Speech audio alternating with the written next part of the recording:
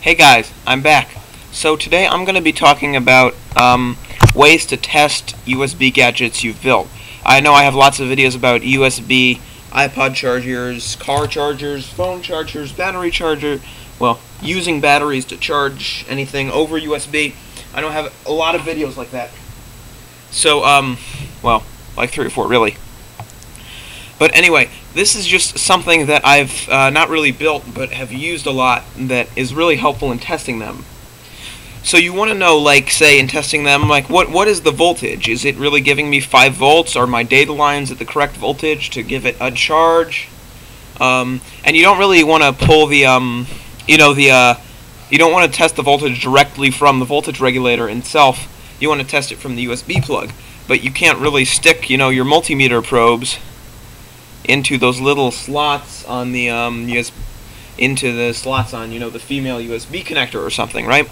So you can't really get the direct voltage from the USB, so you don't know if something's wrong with the connector or anything.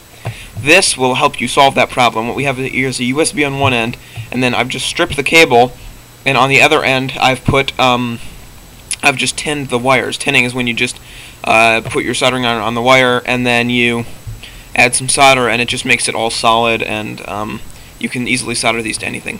Anyway, I've tinned everything. The shielding, power cables, and the ground are all tinned, and nothing's done to the connector side, right?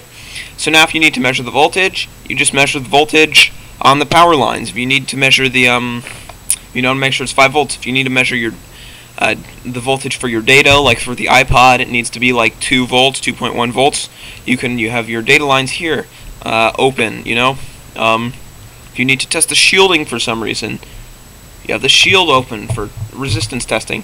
So anyway, it's really simple to use. You just plug it in and use it. You could even try it on your computer, although not recommended, because your computer doesn't like plugging in things that aren't real, so to speak. There's no real circuitry here. But anyway, it's a really nice test to just hook up this and just, make sure that nothing's wrong with your circuitry from your voltage regulator to your connector, and nothing's wrong with, your connector. So that's it. Thanks for watching. This is a relatively simple one, but I hope that it is useful.